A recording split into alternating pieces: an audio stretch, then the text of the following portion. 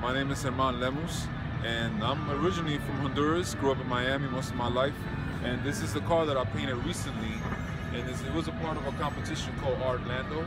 It's actually more of an art festival, and that was one of the highlight artists, which is a great privilege. And I had to complete this car in 6 hours, which was part of the whole ordeal. I submitted the sketch, I submitted all the, the ideas to Zion. We went back and forth, and that was what came out. So it's a little bit of planification and also freestyling of different colors. All right, so, great. Yeah. Thank you. No, thank you.